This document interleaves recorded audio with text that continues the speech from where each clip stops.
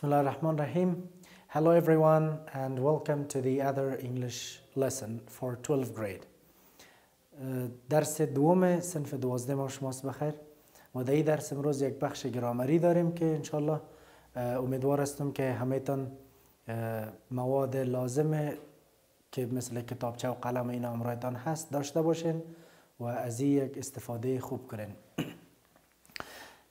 اگر وقت کتابتان را باز کنین صفحه 4 کتاب ما شما یک بخش گرامری داریم که در این قسمت در بخش سوالات هست. شما اینجا میبینین page 4 grammar asking questions.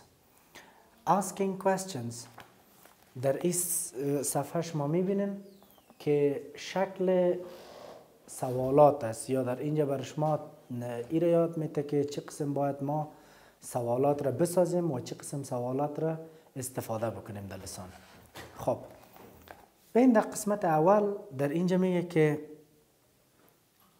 asking questions, many questions in English need a helping verb and a main verb. خب اول میم خود question یک خلاص میبینیم که questions یعنی چی. وقتی ما میگیم question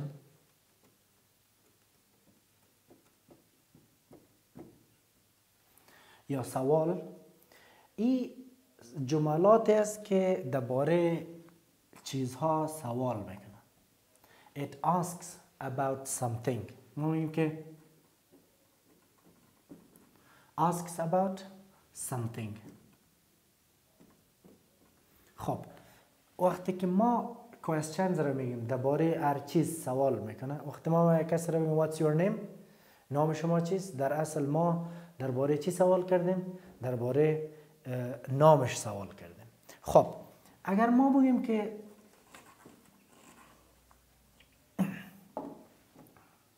خب ما میگیم interrogative sentence یا questions در اینجا شکل‌های مختلف داره. خب میایم در قسمت اولش. اول فرق بین question و statement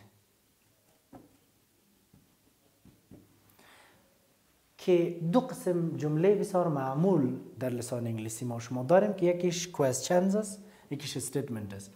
questions ask about something ولی statement ask یا پرسشی نیست، سوال نمیکنه. statement explains میکنه. it explains something. خب statement explains میگه talk about something, but in questions we ask. For example, I say this is an English class. ای صنف انگلیسی است. ای statement است. ای question نیست. اما اگر بگیم که what is this، باز در این صورت ای سوال شد که ما سوال کردیم که ای چی هست. which class is this، صنف چندم یا صنف کدام صنف است. اگر ما گفتیم که نه this is an English class, I'm a teacher, he is a student, you are a student، ای جملات کلش جملات است که statement است، بیانی است، بیان میکنه ولی چیز را پرسان نمیکنه. پس هر زمانی که ما بخوایم statement یا جملات بیانیه را به سوالیه تبدیل کنیم، ما بعض وقتا مجبور میشیم که از بعض فعل های دیگه در انگلیسی استفاده بکنیم. مثلا ما میگیم که she works here. یک جمله داریم she works here. خب در این جمله ما بیان کردیم این جمله چی است؟ یک statement است، questions نیست، سوال نکرده، فقط بیان کرده she is a student, she works here. او در اینجا کار میکنه. خب اگر ما این سوال کنیم که آیا او در اینجا کار میکنه یا نه، در این صورت ما میایم نظر به سابجکت ما از یک فعل استفاده میکنیم. از فعل چی؟ does، به خاطر که do and does اینا helping verb است، فعل کمکی است که برای ما کمک میکنه که ما جمله را چی بسازیم؟ سوالیه. خب ما میگیم does she work. اینجا اسی که داریم نظر به simple present tense، اس را ما از بین میبریم به خاطر does که این مفرد هست. وقتی که از این استفاده میکنیم فعل اصلی ما شکل اصلی خود میگیره، اس از بین میره. does she work here و سوالیه در آخر. پس خب does she work here، این حال ما چیزی که اضافه کردیم اینی هست. در غیر از اگر این رو طرف کنیم she work here she works here همون جمله قبلی ماست. پس از این ما چی گرفتیم؟ کمک گرفتیم. پس این ما میگیم چی؟ helping verb. در اینمی جمله اینی کلمه چی است؟ helping verb است. پس شما در کتاب در اینجا براتون میگه many questions in English need a helping verb plus a main verb. بسیاری از سوالات در لسان انگلیسی helping verb نیاز داره. پس helping verb هم به شکل‌های مختلف داره. بعضی وقتا do does است، بعضی وقتا حتی فعلای دیگه است مثل to be verbs است، SMR است، have has است. اینا کلشان helping verb یا فعلای کمکی است که به شکل‌های مختلف استفاده میشه. خب در قسمت اول ما شما میبینیم که چه قسم helping verb ها نیاز است. در اینجا گفته که how much water do people drink. اگر ما این رو نوشته بکنیم در اینجا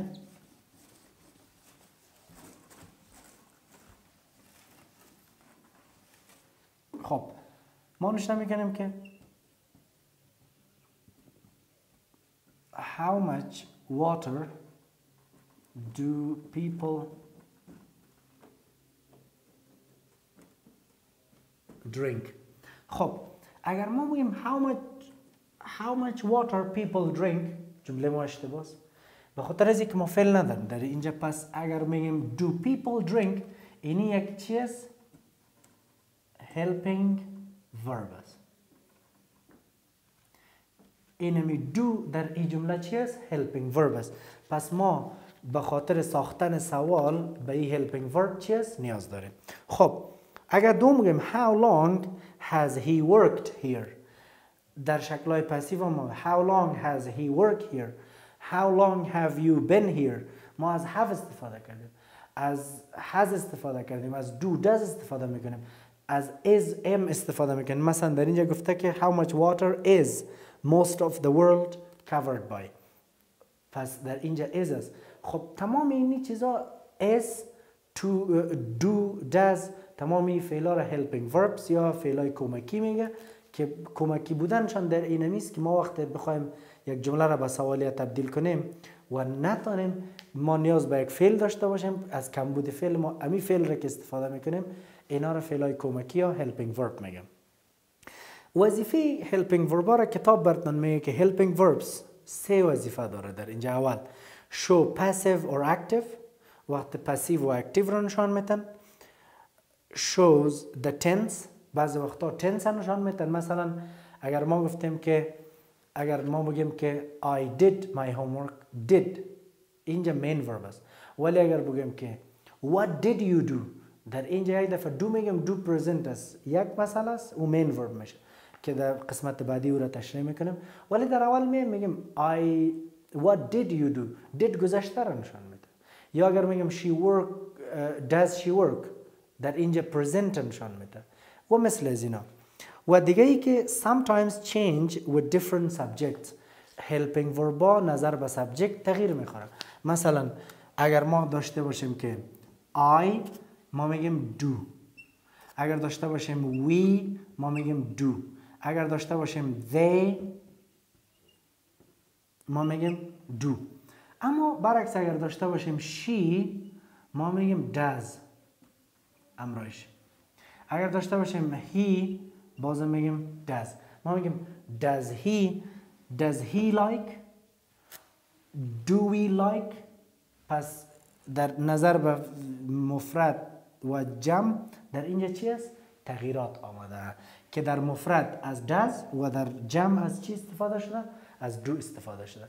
اینی وظیفه دیگه فعلای کمکی یا helping verb است که در قسمت اول شما دیدین. حالا بریم به چارت بعدی. در اینجا میگه be can also be main verbs. ما پیشتر گفتیم که to be verb helping verb است یعنی فعلای کمکی است.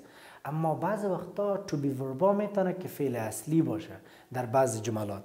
پس ما اگر بریم در جمله بعدی ببینیم در اینجا در مثال ببینین که ما این کار میکنیم.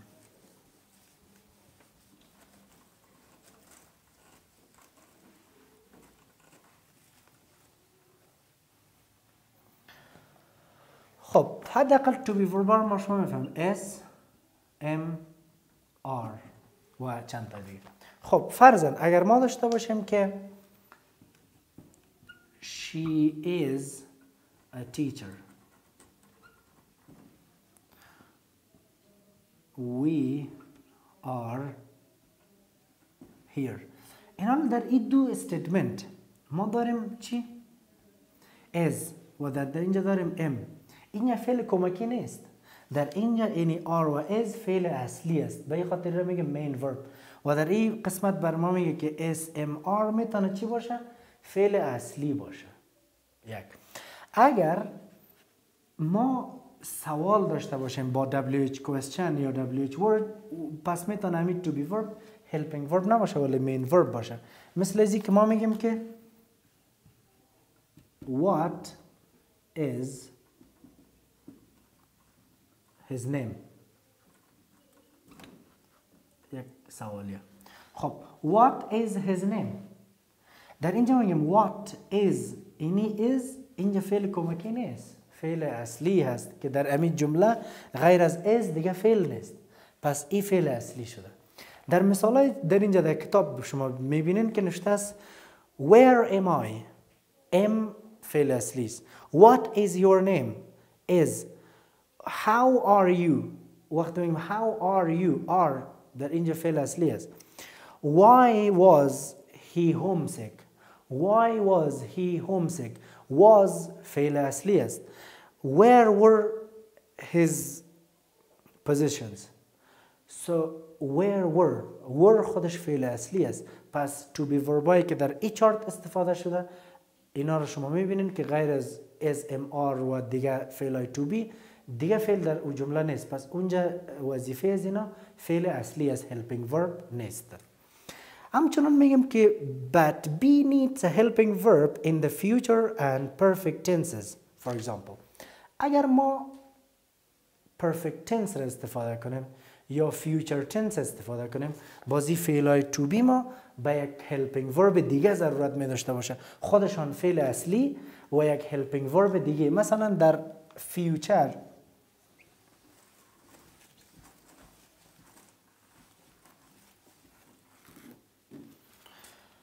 اگر ما بگیم که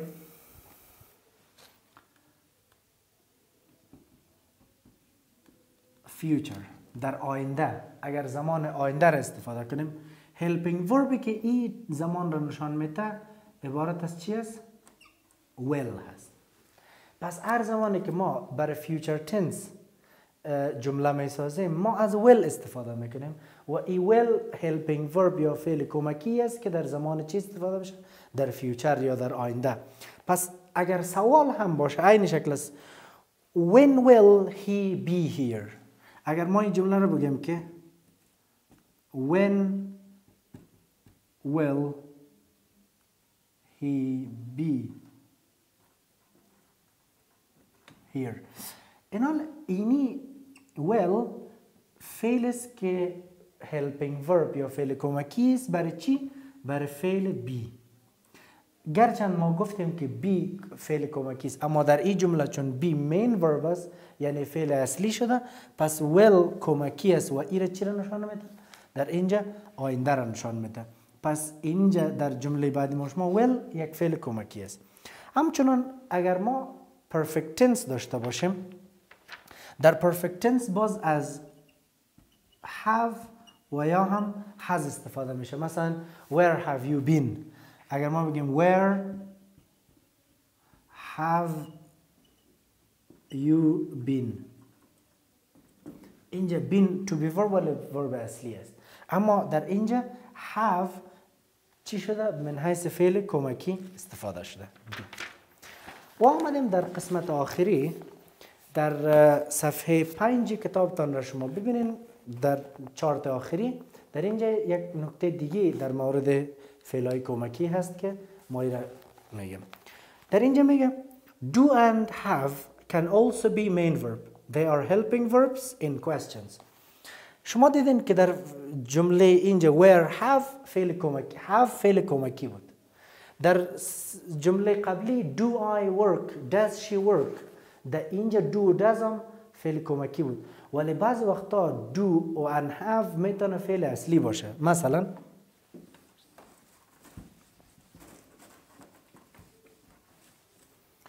در اینجا میگم که I do my homework.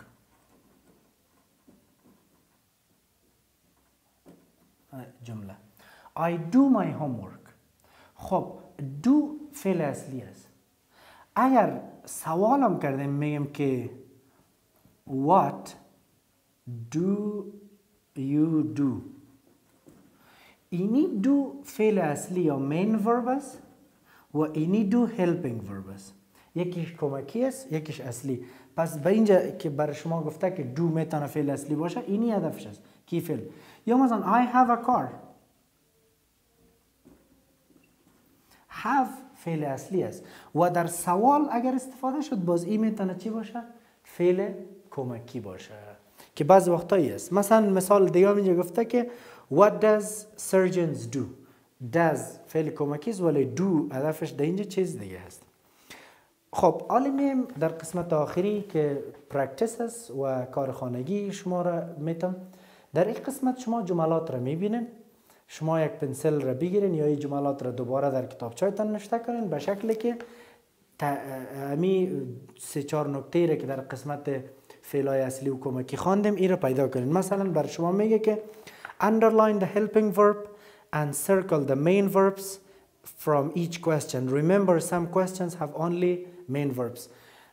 دو کار بکنین. underline the helping verb. helping verb را underline کنین و main verb را سرکل کنین. مثلا اگر ما یک جمله در اینجا داشته باشیم what do you do helping verb underline کنیم main verb چی میکنیم سرکل میکنیم یعنی حلقه میکنیم به خاطر که بفهمیم که در این جمله اینی helping verb است و اینی do main verb است به این شکل.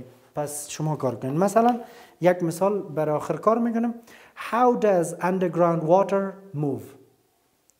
how does را underline میکنیم به خاطر که does helping verb است و move main verb است. move را circle میکنیم. پس در این جمله ما ایرت پیدا میکنیم که does helping verb و move هم main verb است در این جمله. و مثل از جملات دیگه سوالات را بخوانین و فعلای کمکی را underline و فعلای اصلی را circle کنین. این بود برنامه امروز ما. شما خدا کنه که مورد توجهتان قرار بگیره. بسیار زیاد تشکر. با امید دیدار.